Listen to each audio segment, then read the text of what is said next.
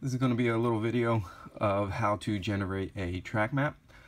Whenever you go to a new track, you're going to need to generate your track map. Without the track map, you won't get your sector times, and without your sector times, you won't be able to view your split times analysis. So I was just at Lime Rock Park last weekend. It's my first time with this computer, so I downloaded the data.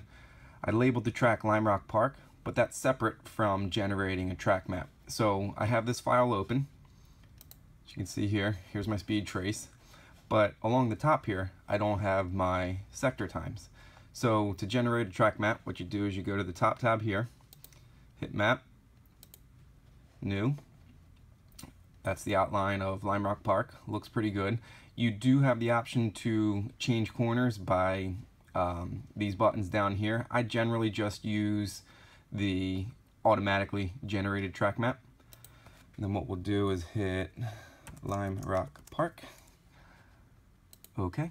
And as you can see, we now have our sector times up here, which then allows you to view your split times analysis.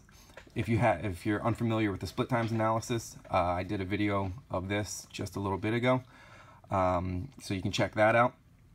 But pretty easy. So thanks for watching. Please subscribe, and I'll keep putting out more of these videos. Just shoot me any questions you guys may have. Thanks.